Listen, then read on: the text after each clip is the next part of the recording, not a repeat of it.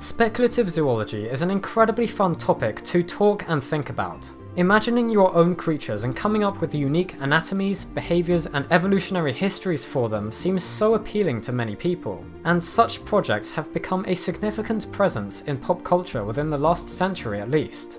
Spec Zoo can also serve some effective educational purposes, although in many cases it is mostly a form of entertainment, since it just seems so cool to think about all the possible alternative evolutionary outcomes for various animals in the history, or indeed future, of Earth. The great popularity of speculative zoology undoubtedly has a lot to do with the iconic book After Man by geologist Dougal Dixon. Effectively starting the more modern interest in this subject, it is an integral piece of work in the history of speculative zoology. Since I recently obtained the 2018 re-release of this fantastic book, I thought now would be a good time to make a video looking back at the complete history of this science-based art form, as a sort of tribute to the incredible worlds and ideas that have been born from these works, as well as the impact they have had on science. First of all, we need to define exactly what is meant by speculative zoology. You may also have heard of the terms speculative evolution and speculative biology, and they're sort of interchangeable. However, here I am going by paleontologist Darren Naish's distinction.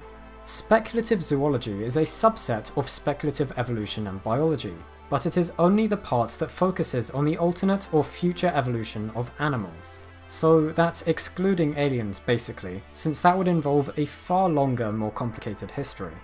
It also only includes animals that are inferred to have evolved and changed over time, so not the creatures seen on old maps, since they were not thought to have evolved but to simply exist as they were. Obviously the boundaries of what you could count as speculative zoology are not exactly crystal clear, but these are the criteria I'm following here anyway. So then, what exactly was the earliest example of speculative zoology? Well, in an interview with Dougal Dixon, he explained how one of his inspirations for After Man was H.G. Wells's book The Time Machine.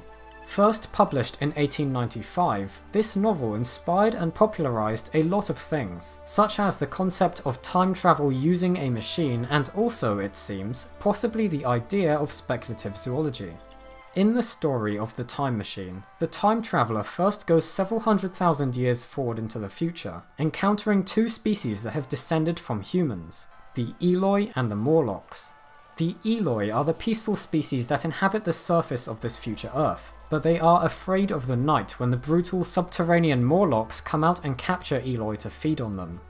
After he had visited this time period, the traveller continues to journey into the future, next going a further 30 million years. This brings him to a time where giant crab-like organisms are ruling the planet, and it's apparently this part specifically that proved to be an inspiration for Dixon. But before we get into Dixon's works, there are actually a few other projects that, while not specifically influences on After Man, nevertheless can still be classified as speculative zoology and are therefore deserving of mention in this video. The first of these is the fictional world known as Pellucidar, featured in a series of books written by author Edgar Rice Burroughs, the creator of Tarzan. Pellucidar is a world inside our own Earth, and is able to be accessed through a polar tunnel. Within this other world, there are many species of prehistoric animals, in addition to speculative organisms, such as the Mahars, giant intelligent pterosaurs with telekinetic abilities, and giant ants, which are in turn preyed on by giant mammals known as ant bears. There are also various populations of primitive humans that have formed civilizations. The first entry in this series of books was published in 1914, and the final entry in 1963. And there was actually even a crossover story at one point in which Tarzan visited Pellucidar. Next we have Last and First Men, a story of the near and far future, a novel from 1930 authored by Olaf Stapledon. This appears to be the first notable instance of a concept we see a few times in later Spec Zoo projects, that of a future history of our own species. The book covers the next 2 billion years of human development, and follows the 17 different human species that come after the current one. The future species undergo periods of being sentient, technology-using people that design more species, to declining back into savagery once their civilizations collapse, and throughout the future history the humans move between various planets in our solar system, eventually designing a species that can live on Neptune. In the end, the sun destroys the solar system faster than it can be escaped, and so the final humans engineer a virus to spread out into the universe and trigger the evolution of more sentient life forms. This work has been pretty influential on many other writers, and as I mentioned, we will again be encountering some similar concepts that may have been inspired by Last and First Men. Moving to 1957, we come to an absolutely hilarious episode in this history, the invention of the rhinogrades, or snouters. Originally published in German and later translated to English, an entire book was written about these made-up creatures, but the great thing was that it was made to look entirely serious, written in a very technical style and as if these animals really did once exist on our planet, and it's since become a famous joke amongst scientists. Authored by zoologist Gerolf Steiner, the book is credited to the fictional Harald Stumpke, who was a rhinogradentia researcher, and the work is stated to be the only known record of these fascinating animals.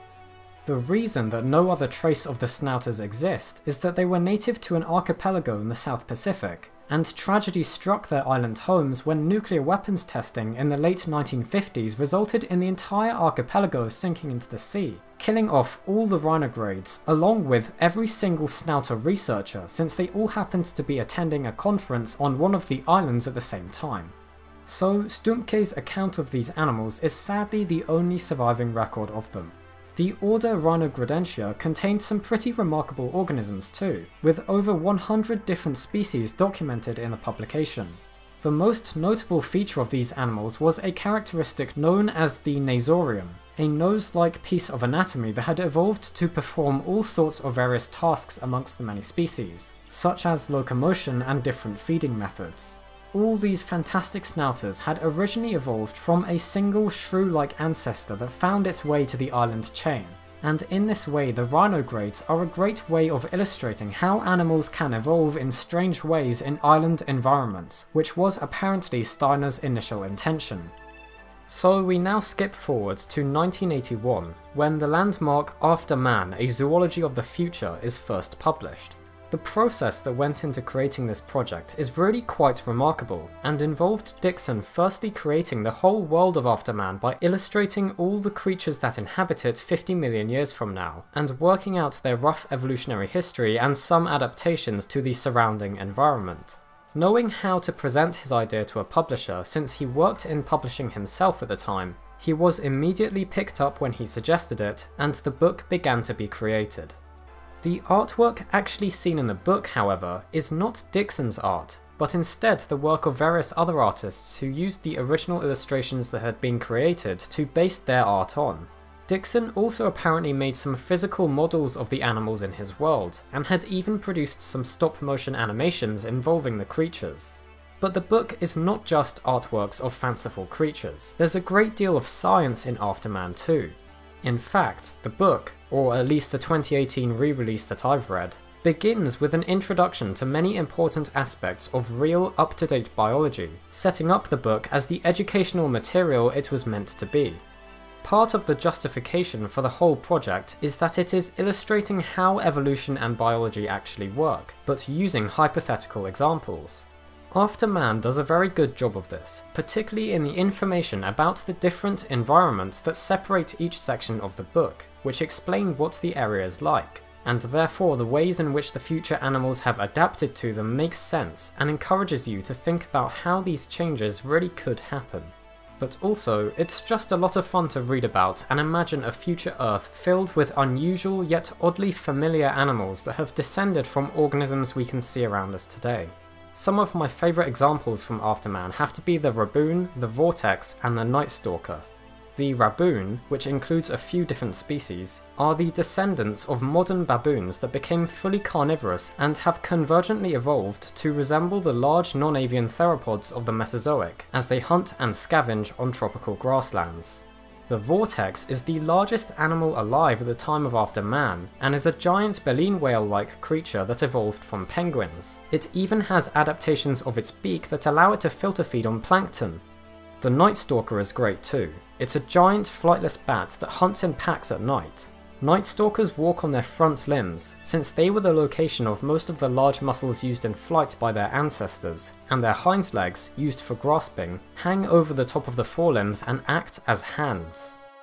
It seems clear that Afterman inspired a lot of subsequent works, since it was really the first example of a huge world-building project with a thought-out natural history for each of its inhabitants, and once it was published, the idea of speculative zoology became much more widespread. An interesting project that was actually not inspired by Afterman, but represents the next major development in speculative zoology, was the creepy-looking dinosauroid that first appeared in an article published in 1982, called Reconstruction of the Small Cretaceous Theropod Stenonychosaurus inequalis and a Hypothetical Dinosauroid. Now, the whole story of this creature is very interesting, as actual science was used and applied in its creation. However, there seem to be some very fundamental flaws in the design, seemingly having something to do with the personal views of the scientists responsible for the project. Of course, this is always potentially an issue with any example of speculative evolution, but it's particularly prevalent with the dinosauroid. The basic idea is that if non-avian dinosaurs had never become extinct, then intelligent species may have developed at some point. Based on research done on troodontid brain size that was coming out at the time, paleontologist Dale Russell and taxidermist Ron Seguin attempted to reason what a troodontid descendant with a human-level intelligence might look like, and produced a model of their hypothetical animal, named the Dinosauroid. Looking at a lot of different animals for reference, they argued that a larger brain would cause a shortening of the face, the loss of a number of teeth, and the need to support the enlarged head directly vertical over the rest of the body, resulting in an upright stance, in addition to the loss of the tail. They also concluded that the legs of the creature would evolve to become very human-like, since they had adopted a human-like stance, and therefore the feet would also change from being digitigrade to plantigrade like our species. For this, they looked at plantigrade tree kangaroos. The result is an eerily human-looking creature, even complete with a navel betraying its supposedly viviparous nature, and it's generally agreed by a lot of paleontologists today that it is far too human-looking. Although a lot of comparative anatomy was employed, and the authors did explain all the decisions they made, as well as suggesting they may have been biased, the overall design really does seem to suggest that the authors believe the humanoid shape is inevitable and will always convergently evolve eventually. There are some clear issues with this idea, since it implies a belief that the human body structure is just the best one, and is needed in order for intelligence to arise in an organism. But in reality, there's no reason for this to be the case. The way our bodies look is the result of our specific evolutionary history and our position as primates. An intelligent species that's a member of a totally different lineage would look more similar to the other members of that lineage than to our own species. Additionally, it's not like troodontids and other non-avian dinosaurs were even that exceptionally intelligent to begin with, more on the level of emus and opossums, and not close to ancient hominid or chimpanzee intelligence as has been suggested. As a result of all this, there was an understandably mixed reaction from the paleontological community at the time the Dinosauroid was revealed, with some people praising it for encouraging provocative thought, and others criticising the clearly human resemblance.